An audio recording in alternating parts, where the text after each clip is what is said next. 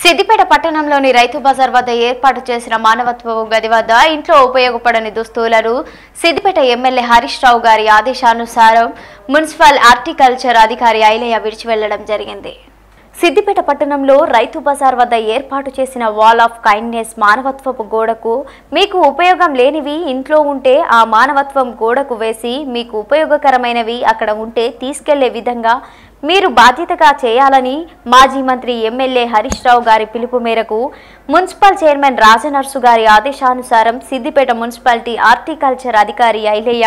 Municipal commissioner Srinivas Reddy గారి ఆధ్వర్యంలో వారి ఇంట్లో తనకు ఉపయోగపడని దాదాపు 15 జతల దుస్తువులను మానవత్వపు గదిలో వేయడం జరిగినది.